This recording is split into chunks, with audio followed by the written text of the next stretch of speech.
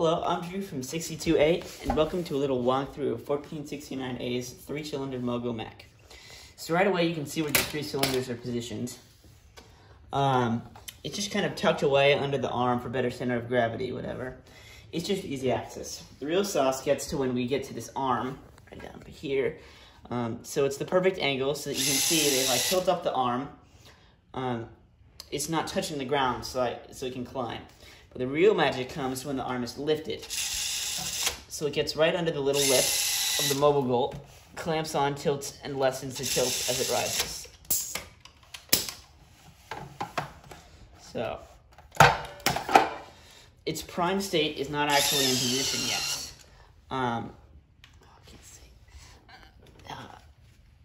But you can see if I drive away, it just leaves it. But if I don't drive away, I activate the cylinders. Bro, don't hit my robots. Boom.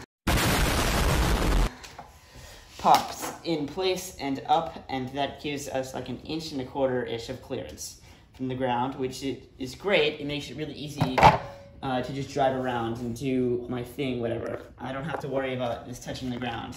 I don't have to worry about it coming out. It's got 2 prongs right where that allows it to really safe, like I can pull down on it and nothing happens. I can pull up on it and nothing happens, so it's in there pretty good. And then also I deploy my ring mech, if I so please, I can do this. No.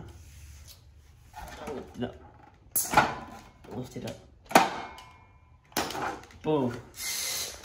It's still 1 inch or 2 or so off the ground. It tips back a little more for the yellows. You can see it for the yellows.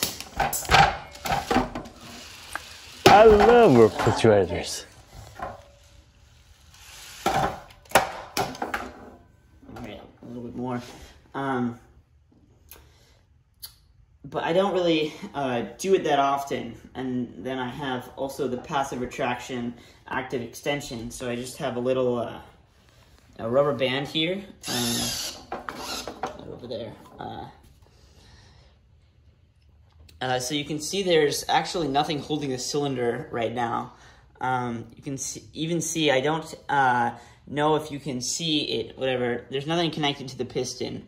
It's really just on its own, and the spam just holds it back, but it kind of looks like I have a limiter on it, but that it just, the band, and then, I mean, it's pretty much it. It's really simple. It can fit on most box, and you can do a bunch of different ways, but that's the main concept.